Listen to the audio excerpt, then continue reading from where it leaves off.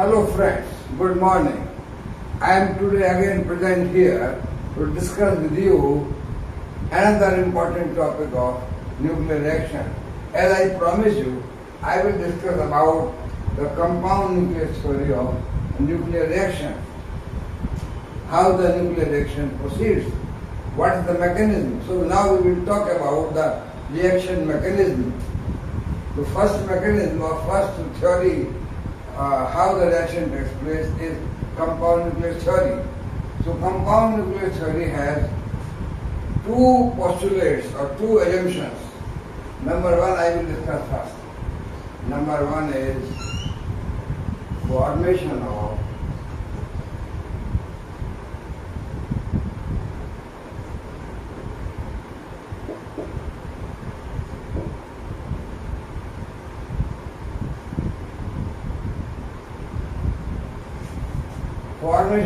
compound nucleus.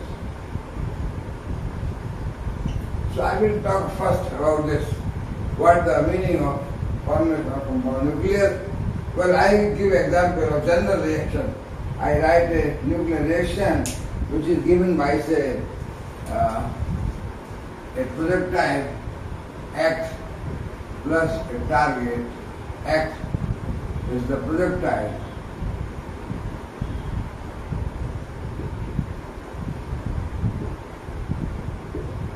The target nucleus.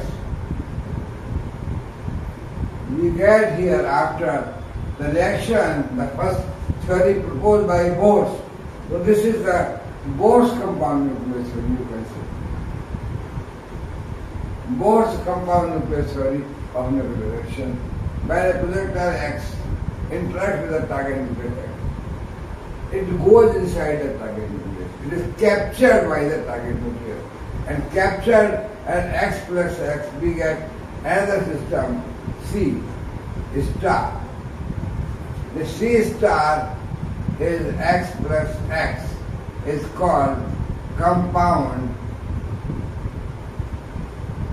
nucleus. In the excited state.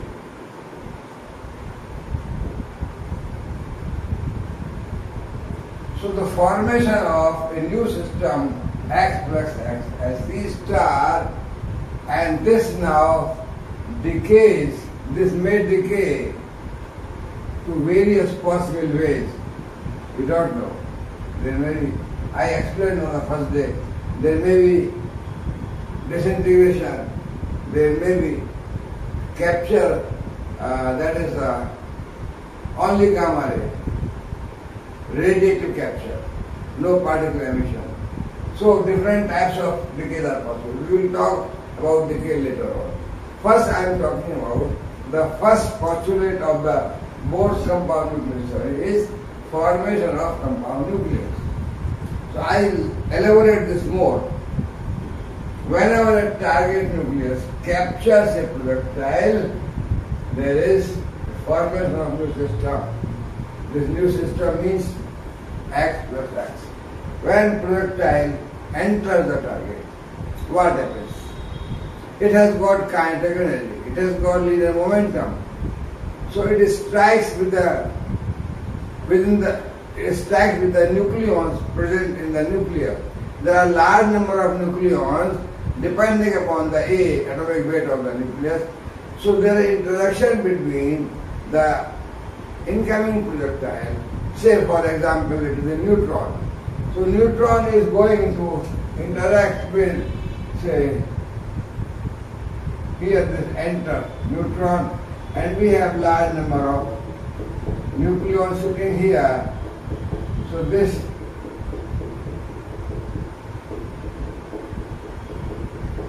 interact with the nucleon, and this diverted to this side. Nucleon also diverted to this side, but it gets energy. Then it goes to this side, and nucleon goes this side, and this goes to this side, and then it comes to here. Then it comes to here. It comes to here. It comes to here. It comes to here. It comes to here. It comes to here, and so on. And each nucleon also is striking, going. So this nucleon also going, coming like this. So this comes here, this comes here. So there are a large number of collisions takes place inside the nucleus, depending upon the energy of the projectile. So what happens? The projectile inside, as it is a part of, if it is a nucleon, it moves inside and large number of collisions, about say 10 to power 7 collisions.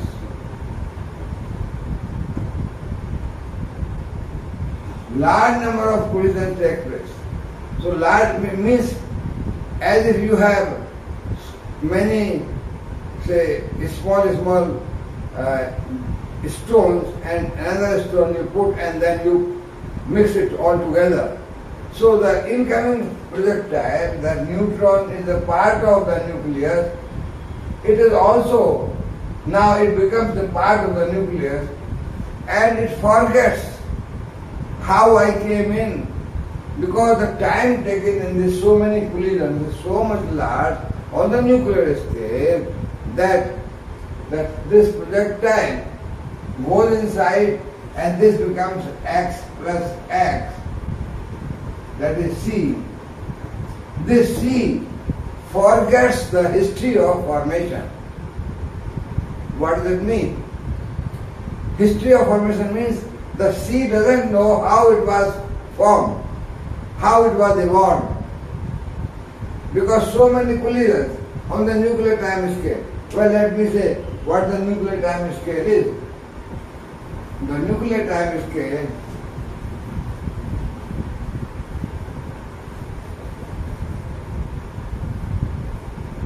means a time taken by say 5 to 10 MeV projectile, 5 to 10 MeV proton or neutron to cross the nucleus. So how we will get the nuclear time scale?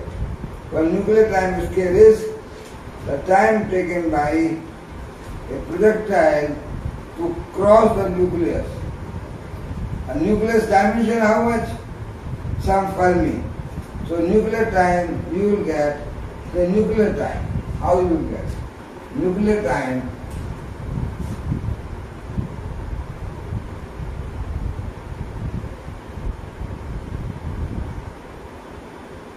means time taken by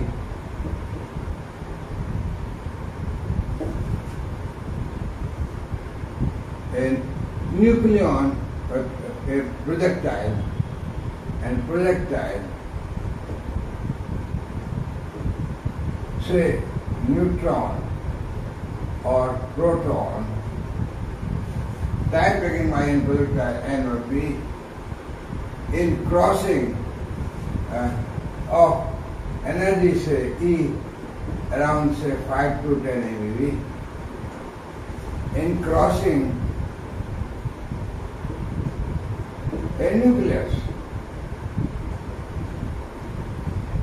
So what the nuclear side? 10 Fermi. So that is time is equal to 10 to power minus 14, 10 to power minus 14 meter divided by the velocity of, to calculate the velocity of this energy, neutron or proton of the mass, half mv squared, just find out the velocity. So velocity is of the order of 10 to power 7 meters per second. So divide by 10 to power 7. This time becomes T is equal to 10 to power minus 21 seconds. So nuclear time scale means the time taken by a nucleon of 5 to 10 MeV energy to cross a nucleus of radius about 10 Fermi is about 10 to power minus 21 seconds. So on this time scale, the formation of compound nucleus takes very large time. How much time you can calculate? Say, we know the time from the mean collision, mean free path, from the mean free path of such a particle projectile, mean free path of the order of say, what do you say? Mean free path, how much? Around say 2 into, mean free path means distance between one, mean distance between one collision. 2 into say 10 to the power minus 15 meter. Mean free path for this projectile of this velocity. You can calculate means collision, mean collision distance in one collision. What is the mean average distance? So this distance, and we take say between a collision time. This is the mean free path, and divide by the say about so time between one collision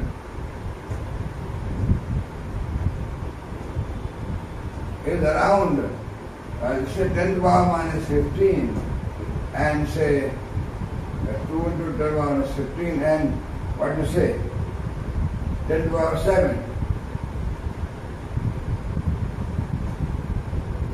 So around, this is around, 15.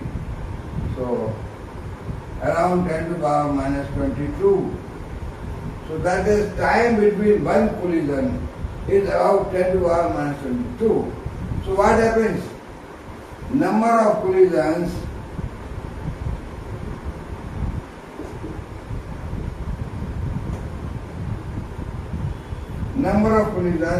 you can get from the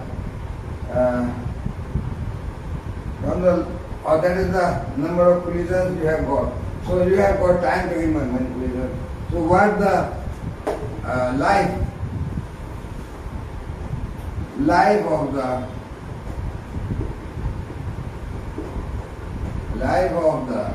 compound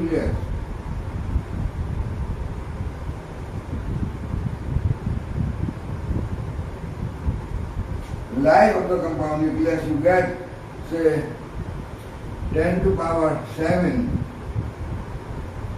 into 10 to the power minus 22. That is time in one collision. And this 10 to the power 7 is the collision. 10 to the power 7 collision for this energy. So this becomes about 10 to the power minus 15 seconds. So my meaning is that nuclear time is 10 to the power minus 21 seconds. That is the projectile passes the nucleus in this second. And the lifetime of compound nucleus is around 10 to the power minus 15 to 10 to the power minus 16 seconds. So on this time scale, 10 to the power minus 21, this time is much larger, about 10 to the power 6 times larger. So lifetime of compound nucleus means compound nucleus is formed, how much time remains there? About 10 to the power minus 15 or 10 to the power minus 16 seconds. So during this time, so many collisions are taking place, about 10 to the power 7 collisions are taking place. So that in so many collisions, the projectile mixes with the nucleus present inside the system and it becomes part of the system. You cannot distinguish between the projectile if it is the nucleus and the nucleus sitting inside the nucleus. Because projectile is also a nucleus, so it mixes with that. You cannot distinguish. And the collisions continuous goes on till so much lifetime, so much time. In this time, compound nucleus so formed forgets the history of formation. It doesn't remember how I was evolved, how I am produced. It means that you can produce the same compound nucleus by different mechanisms. I give you an example. The collision number is so large and the lifetime of compound nucleus or the nuclear time scale is so large, 10 to the power minus 15 seconds, and nuclear time scale is 10 to the power minus 21 seconds, so large that I give an example now. I want to produce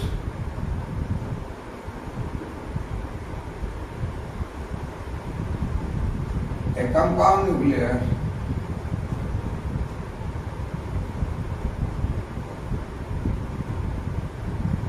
say aluminum 27 star because it is excited state. How I can do this? I can produce this aluminum 27 by one mechanism, that is, I want to excite this. So I have aluminum 27, I give gamma rays and some energy with gamma ray, and aluminum 27. It is possible that gamma ray give it energy, it is excited. So this is one channel that gamma ray can produce aluminum 27 compound nucleus in the excited state. What else? I take the target of say aluminum 26 and I take a neutron. A neutron of zero charge, 1 unit mass. I bombard a neutron of some suitable kinetic energy so that this becomes excited to the aluminum 26 target. What I get? Aluminum 27, because neutron added here, it becomes mass increased by 1 unit, charge remains same. Charge is 13. So this becomes neutron captured by aluminum 26. It becomes aluminum 27 star. Okay, I can do another thing, that I take proton. Proton, what is proton? 1H1. And I take a nucleus of charge 12. 12 is magnesium. And I take magnesium 26. So magnesium 26, when proton is bombarded on this, it becomes 13 charge and 27 mass. So it becomes aluminum 27, this channel. I take another particle, projectile, say, I take alpha particle. What is alpha particle? Alpha particle is twice helium-4. Of course, this is also ionized, this is also ionized, doubly ionized. So this alpha particle I use, and what target I take?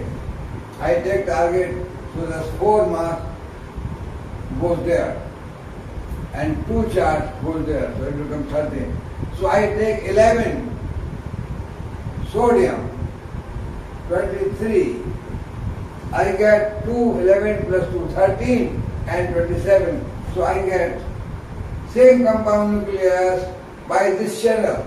So these channels means these are reaction channels, different projectiles on different target. Small x, capital X, small x, capital X. I am getting this C star. And this is the, I can take another channel, say, suppose I take what? What can I take? I take deuteron. So deuteron means what? One. Neutron I write by symbol G. Neutron I take, which is 1H2. Charge. So deuteron is 2 mass, 1 proton, 1 neutron. So 2 mass means I have to take 25 and 1 charge here also. So I have to take charge less by 1. So 12 magnesium 25. I take target of 12 magnesium 25. What I get? 12 plus 1, 13 and aluminum 27. So by this channel I get same aluminum 27 star. So this aluminum populated by aluminum isotope, this is the compound nucleus.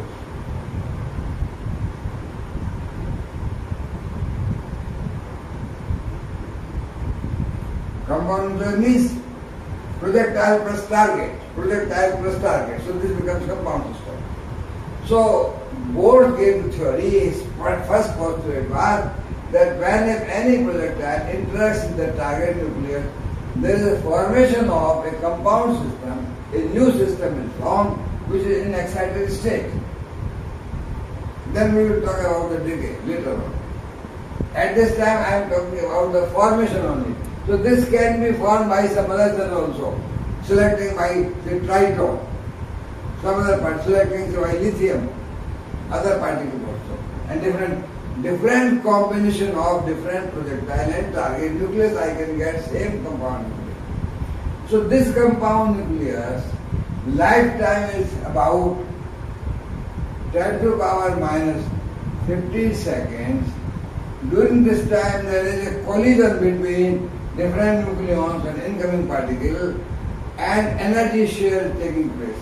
Energy of this incoming projectile taken by in one collision another nucleon, and it moves, and remaining incumbent also moves with certain energy. There is small energy loss per collision, and then it strikes with some other nucleon and so on. This goes on, large number of collisions, about 10 to the power 7 collisions takes place, so that energy means equal to the rest of the system, nearly binding range of the nucleon, about 8 MeV.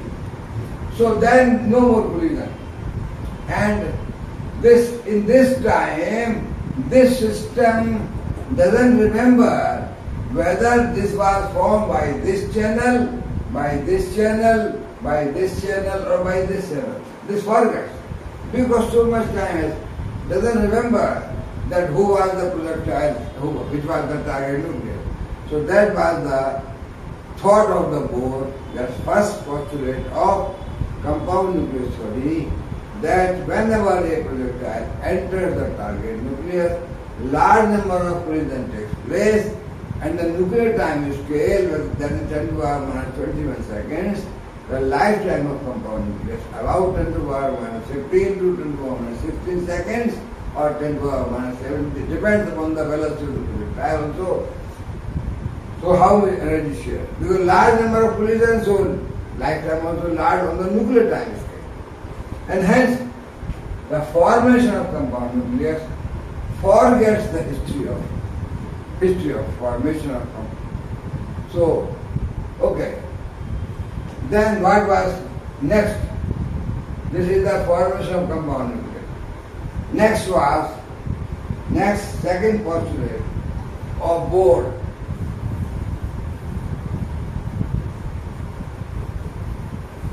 For the compound nucleus theory, reaction, the reaction mechanism. Reaction takes place by the formation of compound nucleus. So what was the second idea of Bohr? Independent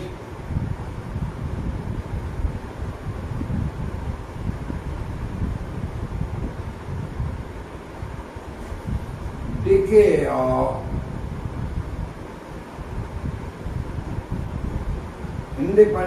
of the compound nucleus.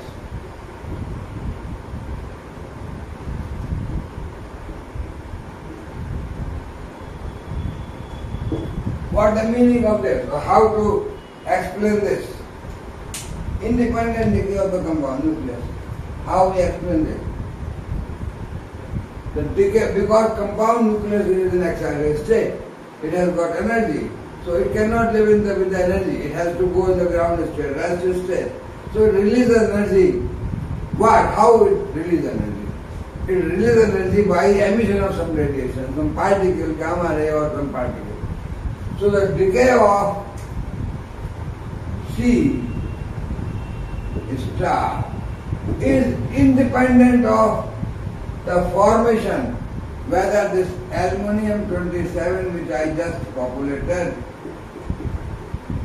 is formed by this channel, by this channel, by this channel, by this channel, by this channel, means by alpha particle, by proton, by gamma, by neutron, or by neutron, which projectile. This has no memory, But the decay of this, the system, decay of it, to this channel, to this channel, to this channel, to this channel, to this channel, to this channel. This decay of compound nucleus is independent of this. It is formed by this channel. It can decay by this channel. This is a channel where emission of proton takes place, emission of neutron takes place, emission of alpha particles, emission of neutron, emission of gamma ray like this. 1, 2, 3, 4, 5. 1, 2, 3, 4, 5. So the channels, it is formed by this channel. It may decay by this channel, means emission of proton. It is formed by proton. It may decay by emission of alpha particles. So decay of this compound nucleus doesn't depend upon the mode of formation. What was the mode of formation? Means whether this was formed by this channel or this channel or this channel or this channel. It can decay. So independent decay of the compound. Independent means it doesn't depend. It does not depend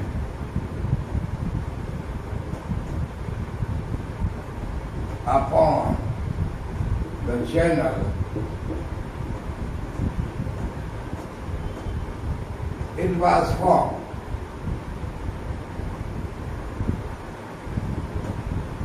Means the formation of compound nucleus and decay of the compound nucleus have no correlation.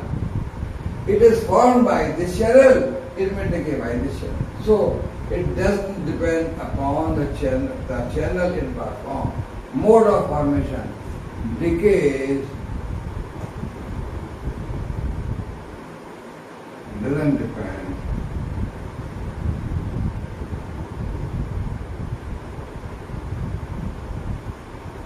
upon mode of formation. What was the mode of formation? This formation and this decay, these two are independent processes. This was the assumption of Bohr for his compound nucleus. That the reaction takes place by formation of compound nucleus, and the compound nucleus formed decays. The decay of compound nucleus is independent of the mode of formation. The formation of compound nucleus and decay both are independent. They have no correlation. So this was the idea given by the Bohr, and these two are the postulates for compound nuclear theory. I will further elaborate this idea or the limitations. What are the limitations or validity of this? I will talk about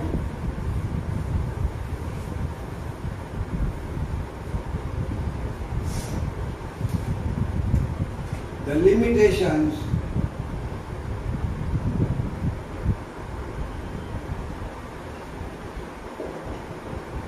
or validity of compound nucleus.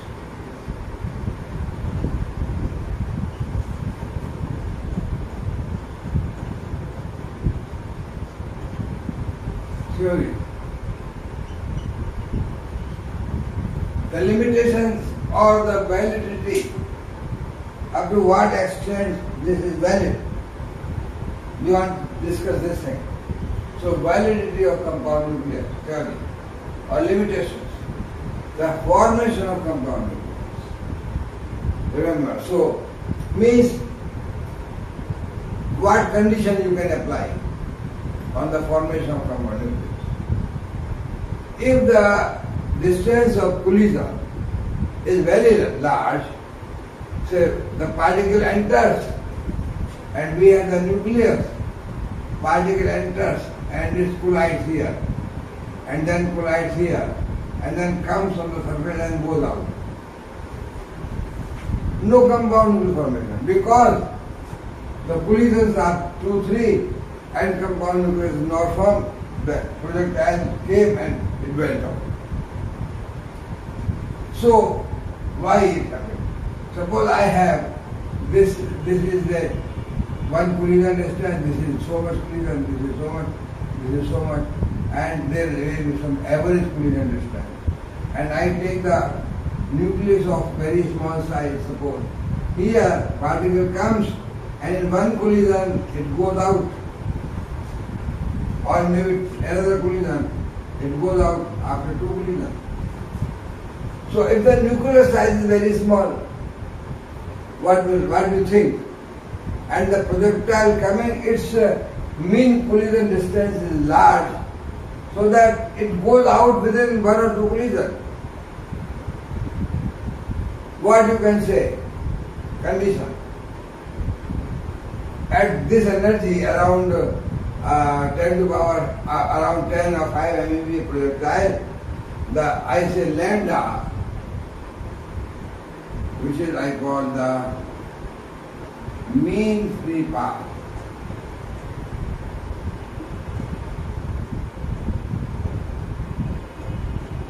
What is the mean free path? Mean free path means mean distance of the collision, means one particle is free, not colliding. That means distance between one collision and the other second particle collides with one. So this distance here, this distance here, this distance so much, this distance like that. You add all the collision distance and then take the mean. So mean free path, there is some expression depending upon the energy, but for this energy of 5 to 10 MeV, the mean free path for the 5 MeV proton or neutron is around say 10 to power minus 17 meter or so. Mean free path of this energy. As the energy is low, slow moving particle will have a small distance because it will collide immediately neighboring nucleon. Fast moving particle, it will go fast without any collision. So as the energy increases, this will change. But for the low energy, this 5 to 10 MeV, the mean free path is of this order, or maybe 10 to the power minus 16 you can say. Depends upon the velocity. So 10 to the power minus 18, it depends upon what the velocity is. At the high velocity, the mean free path is very large, means maybe 10 to the power 16, minus 16 or minus 15. And low velocity, it is low, means 10 to the power minus 17, etc. So I put a condition that if lambda, the mean free path, is much smaller than nuclear radius r. What does it mean? Nucleus is of large size and mean free path is small. So large nucleus and we have projectile striking the distance between one and two collision like small like this.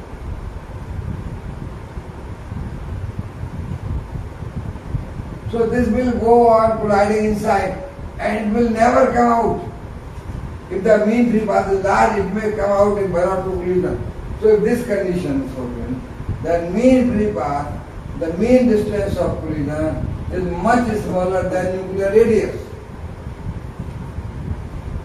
Then I think the condition of the compound nucleus forgets the history of formation may be valid.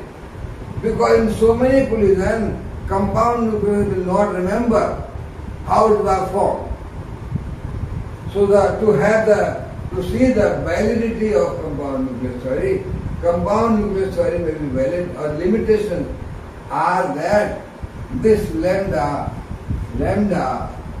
must be much smaller than r, nuclear radius. This is the one condition, one limitation, that this is lambda is mean free path, much smaller than nuclear radius. Then we can have maybe the compound nucleus is formed. If this is large the projectile can go outside within 1 or 2 collisions and no compound nucleus will be formed. So one condition which looks to be correct, that this should be, so this I told you depends upon the energy. So it means this will be much smaller when the energy is low, 10 to the minus 70, it goes on increasing when energy increases. So lambda is much smaller than R. So this is true. This is true. We will see later on. At low energies,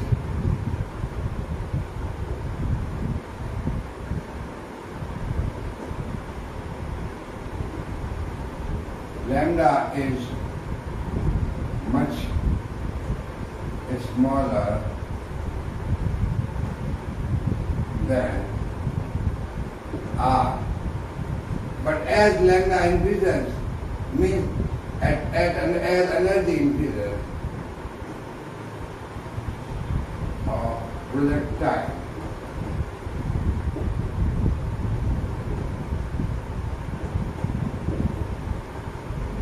increases,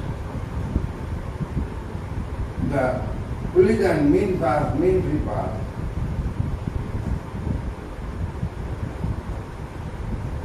increases, and the above condition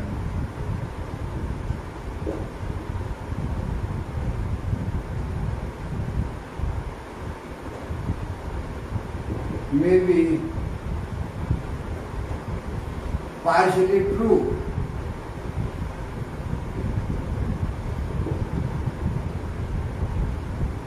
At high energy, this condition at high energy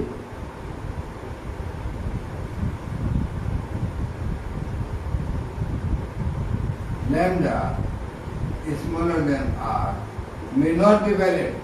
This may not be valid.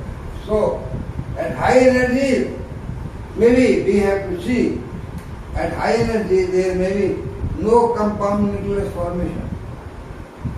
Maybe at low energies we get this condition fulfilled and we get the Bohr's first idea that compound nucleus is formed because the collisions number is large and the lifetime of compound nucleus is large because the mean free path is small. As the high energy means high energy particle is not colliding with the nucleus present there or colliding with 1 or 2 and going out. I give just a simple example of from our daily life.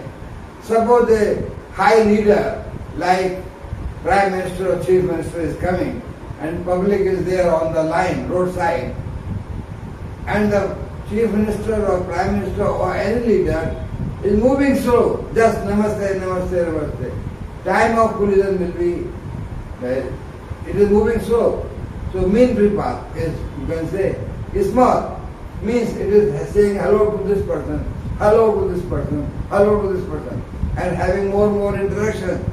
If he is moving fast, he will meet with one person here, one person there, and will go fast. So a collision distance of the leader with the public will be small if the velocity is small. Collision distance will be large. From here to here, it is not interacting with anybody. Just hello and going out. Just hello. And it can have hello and shake hands with so many persons if its velocity is small. Like that, the particle moving with slow velocity will have large number of interactions collision, and particle moving with the high velocity will say just hello to 1 or 2 and will go out. So that is the validity of first postulation, formation of compound nucleus as given by Bohr is, or limit is, till this lambda is very much smaller than R, compound nucleus theory may be valid, and if this lambda increases, means energy increases, so maybe at some energy, when lambda becomes appreciable nearly to R, or slightly less than R, you can say not this condition fulfilled, a compound nucleus theory may not be valid.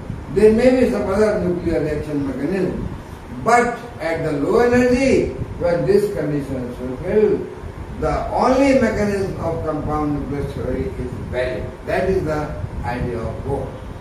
So we will see later on also that compound nucleus theory of Bohr has one limitation or validity under this condition, that lambda must be very much smaller than R.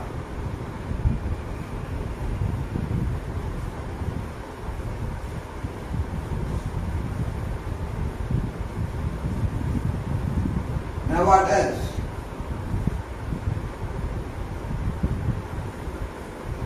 Why there is a decay of compound nucleus?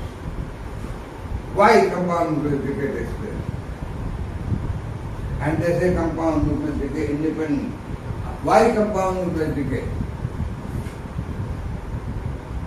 Compound nucleus decay under a question mark. Why? Is decay. Why? Because it is excited. It has to release energy. Okay. So means when there are large number of collisions, energy is being shared by different nucleons. Suppose in collision there are so many nucleons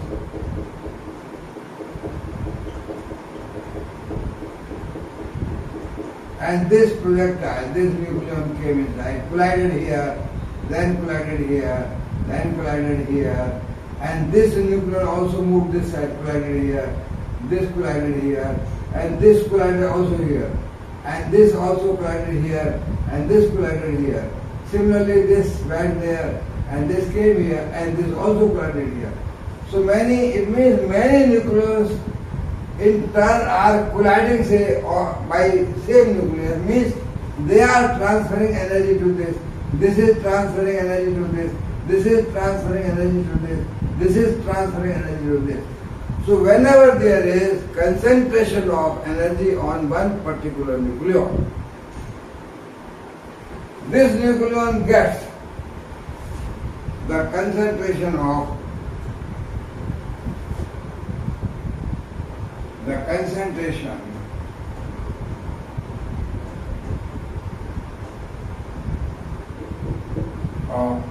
energy upon a particular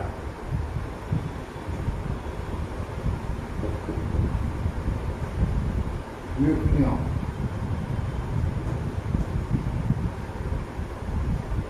So that its energy, its excitation energy,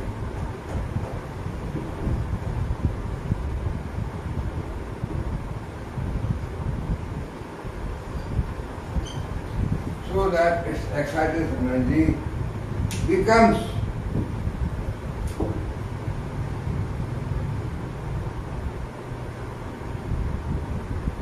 more than the binding energy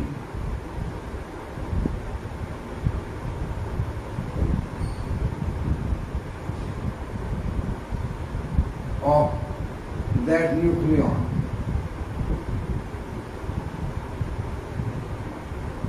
Means this particular nucleon, upon which so many other nucleons are striking and they are giving kinetic energy, means its energy is increasing.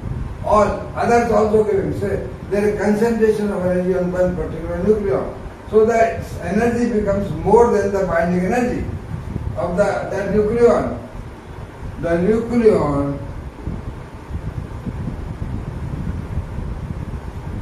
is emitted and compound nucleus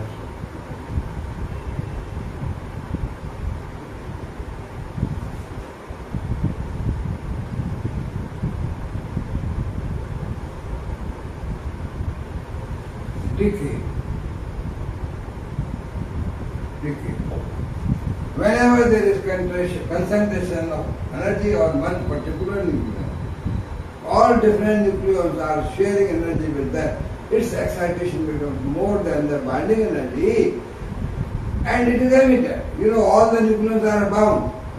Say average binding energy per nucleus around 8 MeV or 7 to 8 MeV, 7.5, depends upon the size of the nucleus. So 7 to 8 MeV. Average or up to 8 is up to 8.5. So we take average 8 MeV per nucleus.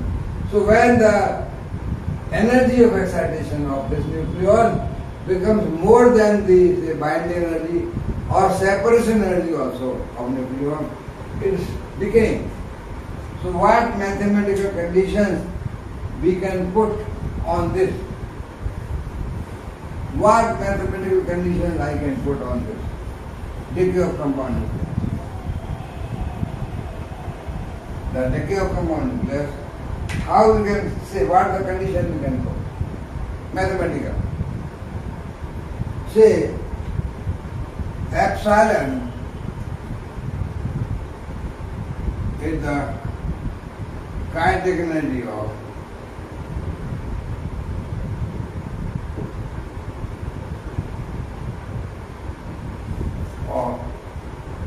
incoming projectile.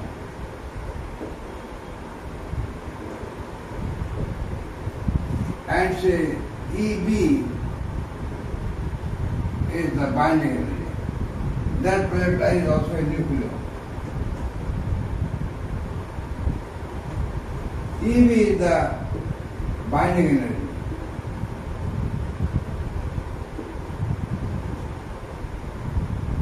Of this is also nucleus. So binding energy of nucleus.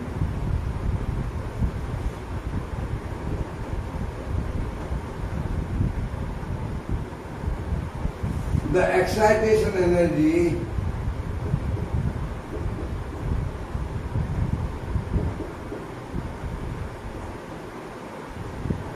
of compound nucleus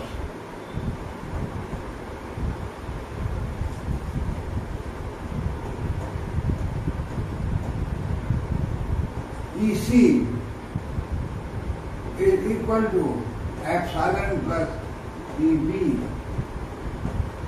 Because when this becomes bound, it gives the, when system becomes bound, the mass decreases. So means it gives the energy to system. It is bound now by this energy. If you want to separate this again, you have to provide this energy to make it free again. So when this becomes bound, part of the system, the excitation becomes this much. So excitation of, this is a total excitation of compound nucleus. Well, I divide this by, say, excitation energy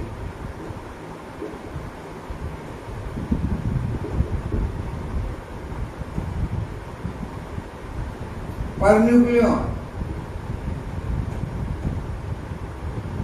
I divide this by number of nucleons. Say it is A, where A is the atomic weight of the target system, by A, atomic weight.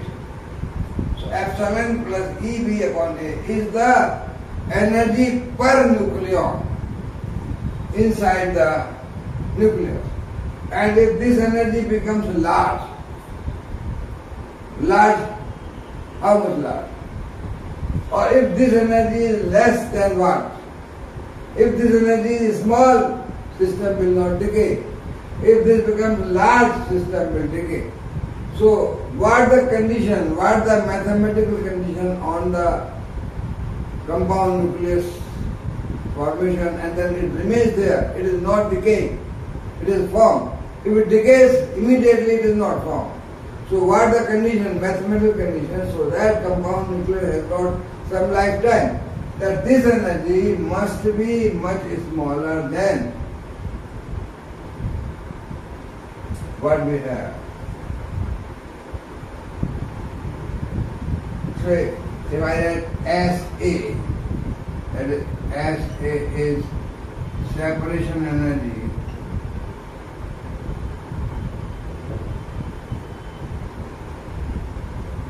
of particle A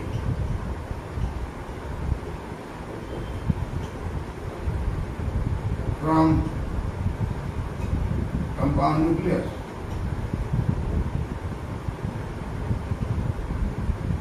Means this much energy is required to remove that nucleon A from the compound nucleus, this energy. So if from this, if this is much less than this, well, the nucleon will remain bound, it will not go. And I tell you that SA for nucleon is equal to nearly same EB. SA and EB are same thing. Binding energy or separate. By what energy it is bound. You want to separate, you want to remove it, you have to provide the same energy. So SA and EB are same. So this condition is fulfilled. Okay. What this condition means? Epsilon is much smaller than SA and EB are same. So I write A SA minus EB, and EB and SA are nearly same thing. So I take this as same, SA equal to EB. So I take epsilon. Epsilon is equal to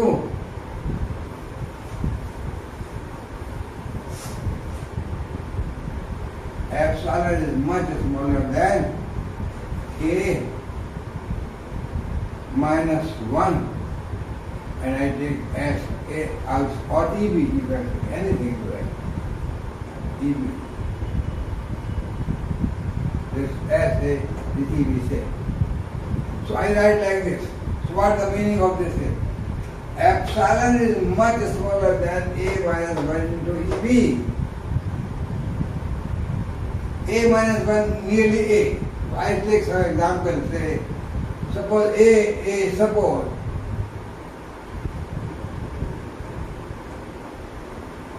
A is equal to say 5. EB is equal to 8 MEB. So this becomes 5 minus 1, you take 4, or 4 into 8, this becomes 32. Epsilon is say kinetic energy of projectile. Suppose E epsilon is say 10 MeV. For this case, A is equal to 5. Epsilon 10 MeV is not much smaller than this. It is smaller, but not much smaller. So if this thing should be large, means I should have A large, means I have say A equal to say 21. Then A minus 1 means 20. 20 into 8 becomes, then this becomes for A 21. 20 into 8, 160. For this nucleus, A is equal to 21. This 10 MeV is smaller, much than 160. If I take, so for this A21, it is possible that epsilon is smaller than A minus 1 into EB. But for, say, A is equal to, say 71, suppose, A minus 1,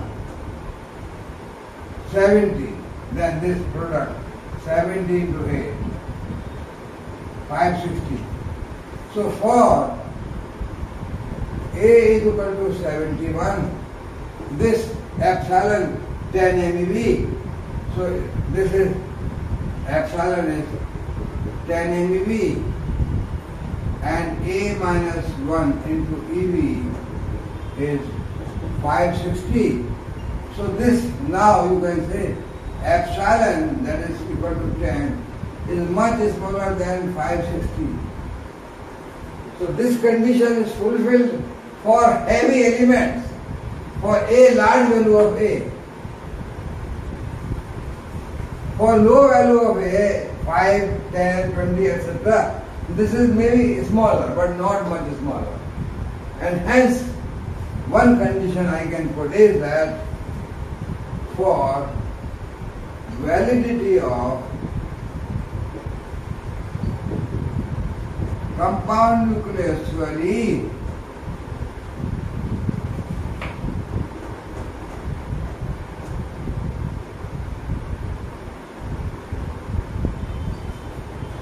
A should be a heavy nucleus.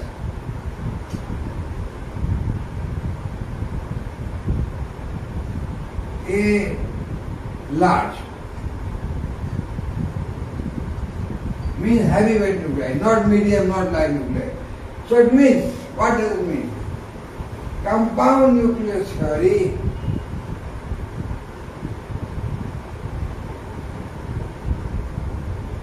for compound nucleus, the reaction mechanism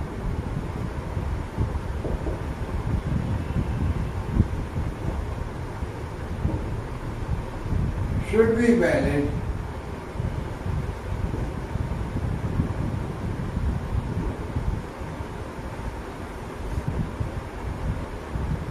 in heavy nuclei.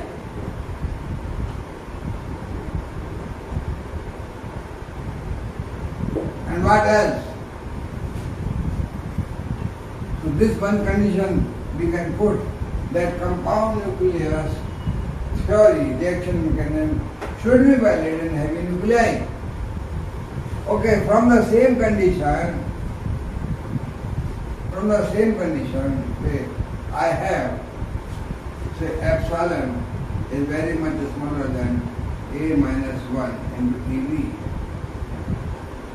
If epsilon is say 50 or 100 MeV, what will happen? And A is say 21 say, so that A minus 1 is 20 into 8. So A minus 1 into EV is 20 into 8, 160. And this is 100 MeV. So high energy, 50 MeV. This condition is not at all valid for the even 21 light. This is not very light. Or I take say A is equal to say even 51. Then 51 minus 150, so 50 into 8 equal to 400. Even 100 MeV energy of this is 400. So this is small, but not much smaller. So this condition is not fulfilled when the energy of projectile increases, means 50 MeV, 100 MeV, etc., etc. But heavy nuclei, it may be valid. Means heavy nuclei, say I say A is equal to say something like say 221 or some number, 201, easy to multiply. I take 201. Then this will be 200 into 8. 1600. So for A equal to 201, this 150 MeV or 100 MeV can be taken much smaller. 50 is much smaller than 1600. It means if energy of projectile increases from EV for medium wave nuclei, this may not be true. This may be true only in the very heavy nuclei, like 200, this is large. So what condition I can put is, second condition, what I can say about the compound nucleus formation, that is the compound nucleus theory. Compound nucleus mechanism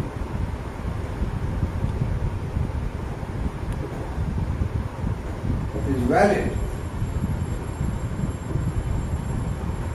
What condition? For low energy of the vector.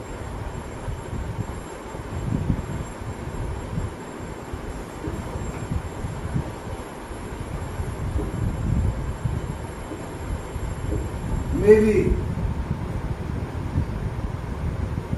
up to 30 to 50 MeV. This for medium weight, this will be high, heavy nuclei. Medium nuclei.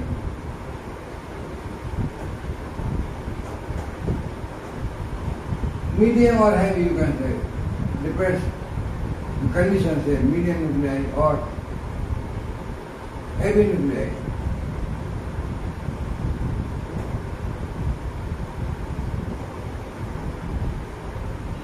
Means as the energy increases, compound nucleus theory is not at all valid in the light nuclei. Not at all valid. It may be valid in some medium nuclei for the low energy like 10 to 30 MeV. It may be valid in some heavy nuclei like say lead or say mercury, platinum, tungsten, etc. even for 50 MeV. So the condition is that compound nucleus mechanism is valid for low energy of projectile, maybe up to 30 to 50 MeV. Beyond that, maybe some other mechanism start. We will talk later on. But at this time we are talking about the compound nucleus theory only. So compound, we have now these two conditions, that compound nucleus theory is valid for heavy nuclei, compound nucleus theory is valid for low energy projectile. So these are the conditions in our, let us keep this in our mind. This compound nucleus theory as proposed by Bohr may be valid under two conditions, that lambda is much smaller than nuclear R and epsilon is much smaller than A minus 1 into VB, which gives us that these conditions are true for low energy projectile and heavy nuclei. For medium nuclei it may be very low energy. Now, say we talk something about, say, decay.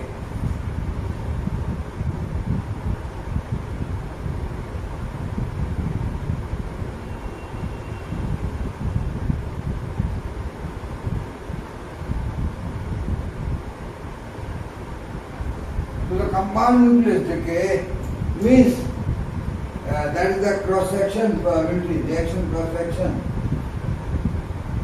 The cross-section probability, sigma, reaction cross-section. We can combine two probabilities. One is the reaction cross-section, sigma is now formation of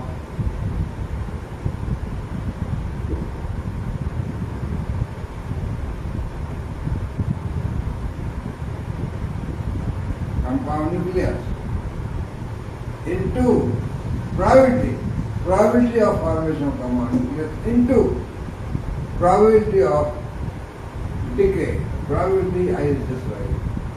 Probability here also, probability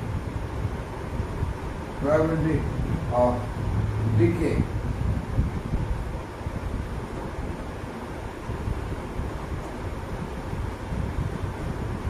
So the cross-section, reaction cross-section is now made of two probabilities. Formation probability, how much formation probability, and what the decay probability. What the decay, you see how we represent the decay of any system, any excited state. I have talked earlier when we talked the Mossbar effect at that time also. I have shown that excited state decaying by emission of some. So it depends, formation and decay depends upon the width of the decay of any excited state.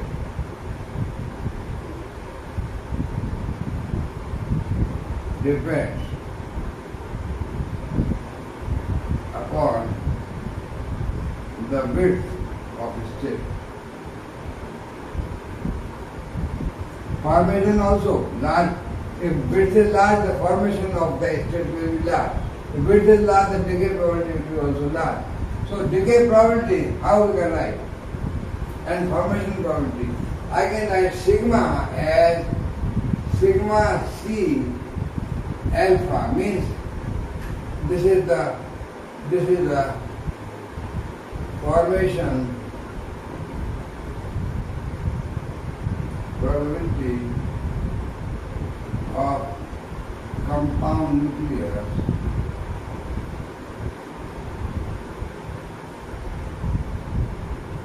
C of excitation energy EC by channel alpha, means alpha is the channel in which channel the incoming projectile is coming, what channel. So this represents just a channel, or you can add A, B, C. So this C is the compound nucleus formation. Remember that the Bohr's independent decay of compound nucleus also says that compound nucleus so formed, which forgot the history of formation, it depends upon the energy, decay depends upon the energy of excitation and not any other factor, because it has forgot the history of formation. How it was formed, which was the projectile, which was the target nucleus. So decay of compound nucleus is independent of formation, means its decay is independent of any other thing, particle or whatever. It depends only on the energy of excitation. Compound nucleus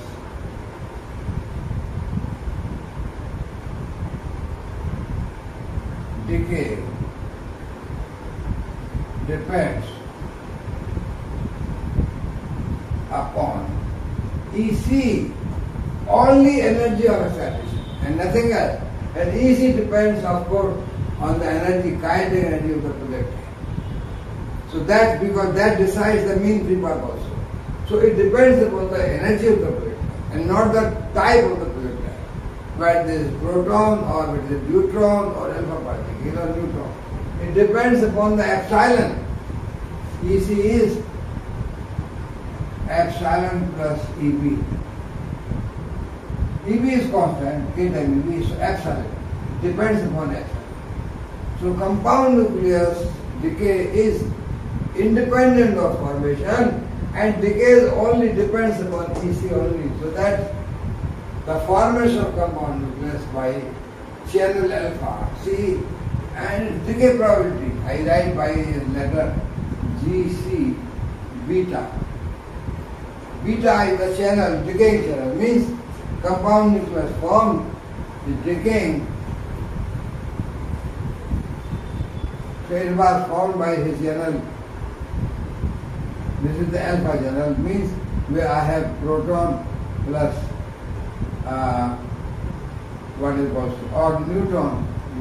Neutron plus, I give example of aluminium. So aluminium 26. This is the channel, alpha channel, and it is formed aluminium 27. The decay of this depends only on the EC. Whether it will decay by emission of proton, neutron, alpha particle, how much energy is there, means how much energy available for decay, so that converts into mass. Because this will emit a particle. So particle means it has to convert into mass and it has to give to kinetic energy also. So the decay is this channel is called beta channel. Whether it is decaying by emission of neutron or proton or neutron. So these channels are written by beta, the incoming channels are written by alpha. So alpha is incoming channel and beta is outgoing channel. Means whether this particle emitted, this particle, I am calling this as any by beta. Beta can be proton, neutron or any particle. Alpha can be any particle inside this incoming particle. So the compound nucleus is formed by alpha channel and decays by emission of a beta channel particle. So this is the sigma is equal to sigma C alpha GC beta. Now what is GC beta? Decay probability, GC beta.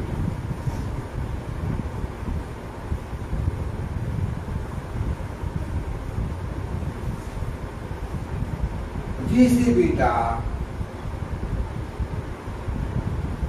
the decay probability, how we write? I told you that decay depends upon the width of the state. So what the width of the decaying state? That is, means the energy width. I write gamma beta over gamma. What is gamma beta over gamma? Gamma beta is width of decaying state.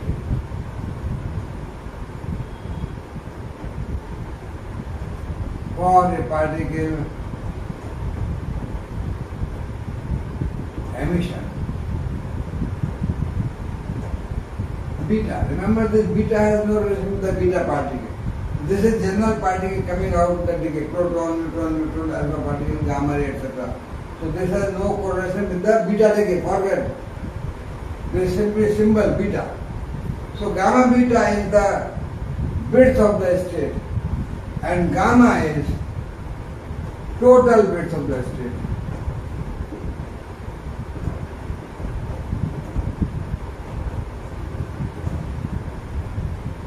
Total width means particle width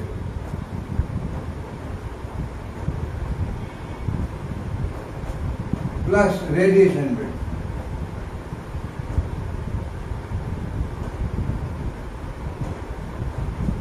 Means this is total gamma means summation over gamma beta. I can include this also inside this. Gamma beta,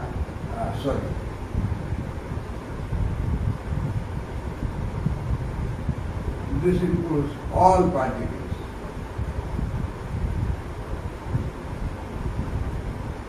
including gamma. Means this also I have included. So beta can be A, B, C, D, like that. Any particle, alpha, beta, gamma, delta, so on. So some radiation width for decay depends upon the width. So width for the decay of excitation by emission of neutron, by emission of proton, by emission of alpha, etc. So this summation means all particle summation. Total gamma means summation of this, and gamma beta means only one particular channel. So this is the probability. Because it is the total width, it is the partial width. So partial width by total width is the probability of decay. So this is gamma beta over gamma, and hence we can write sigma of reaction is equal to sigma C alpha into gamma beta over gamma. Now what with gamma beta or gamma can be written in some other form. We can have some other easier form than gamma beta over gamma.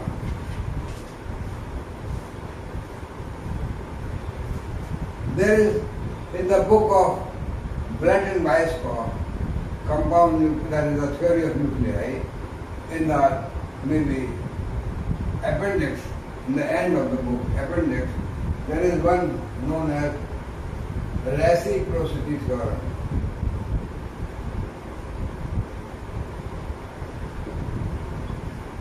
Well, you can check this reciprocity theorem. Blatt and Weisskopf. Blatt and Weisskopf book, available on the internet also.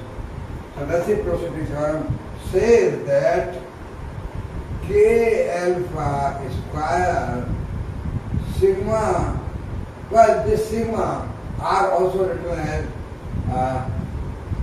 sigma alpha beta, means sigma for alpha channel incoming, beta channel outgoing. Like it is also sigma R, reaction alpha beta. So K square alpha into sigma alpha beta, this is alpha channel incoming and beta channel outgoing. Reverse reaction also possible when particle is coming into beta channel and emitted particle going into alpha channel. So reciprocal reaction, that is equal to K square beta sigma beta alpha. This is called reciprocity theorem. This is sigma for inverse channel, particle coming in beta channel, what was emitter earlier, and emitter particle is now alpha. This is the initial channel, particle coming in the alpha channel, and emitted particle going to beta. So this is known as the reciprocity theorem, and this gives us that k square alpha, sigma alpha beta means sigma c alpha and gamma beta over gamma is equal to k square beta, and this is sigma c beta, and then what else? Here gamma beta over gamma, here it is gamma beta over gamma, it will be gamma alpha over gamma. So gamma alpha over gamma. So this is gamma beta over gamma, this is gamma alpha over gamma. Now what we get from reciprocity theorem discussed in the Blatant Bioscope book, well, we cannot discuss all the things here. We can see here k square alpha sigma c alpha divided by gamma alpha. This all things depend upon alpha channel. On this side we have k square beta sigma c beta compound nucleus section to beta channel divided by this becomes here gamma beta. So this thing depends only on alpha channel. This thing depends only on beta channel. This is independent of this channel, but this depends upon this. This is only possible when this thing or this thing are constant. Otherwise not possible. So this means it is only possible when this is a constant, and constant means I write this by symbol constant by U, and this depends upon EC, compound nucleus energy. EC is same for the inverse channel or direct channel. So this is now k square. Now we can see this thing. Now what we can write?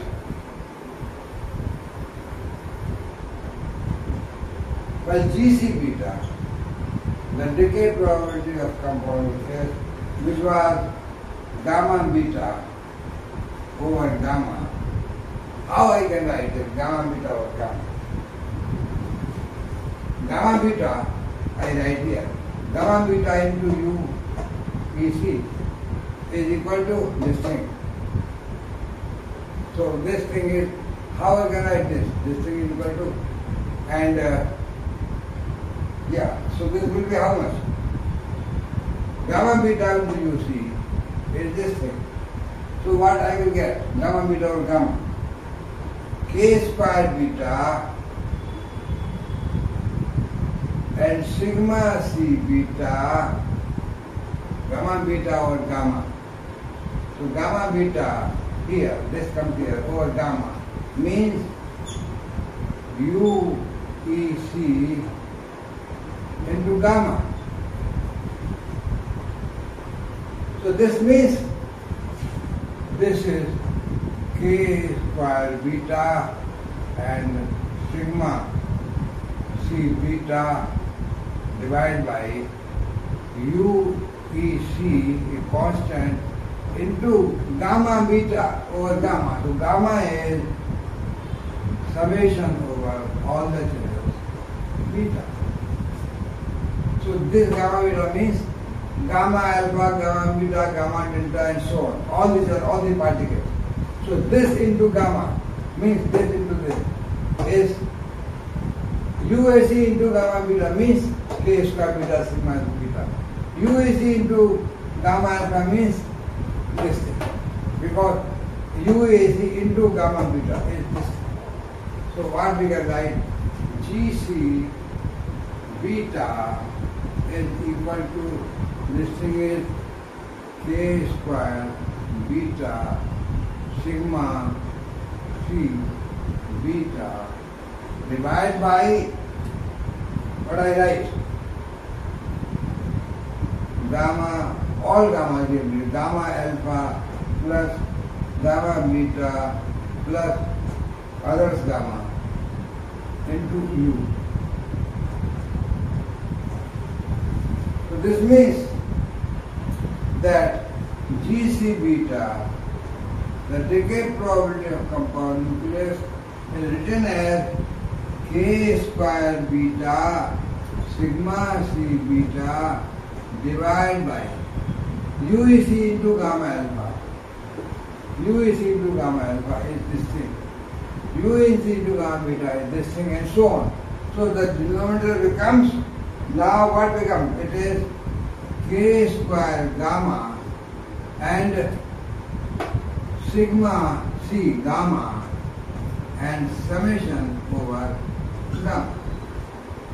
So decay probability GC beta is K square beta sigma C beta, that is the formation of compound nucleus by beta cell, divided by the summation of this term. This is the formation of compound nucleus by alpha cell, then beta cell, gamma, and so on. So it means sigma C alpha beta gamma should be known to us. So this is now the GC beta, the decay probability, and in this way we can write the cross section sigma alpha beta is simply as sigma C alpha into K square beta sigma C beta divided by summation of K square gamma sigma C. This becomes the expression for compound nucleus reaction cross section alpha beta, reaction cross section using compound nucleus, two postulates, formation of compound nucleus and decay of compound nucleus. So this gives us one formula, one important thing. Okay?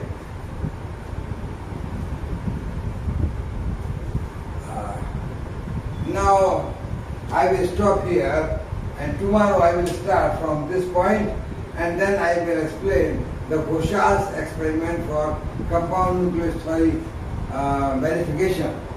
I will go. So from this point I will start, and today I stop here. So thank you very much for listening me. Okay, good night.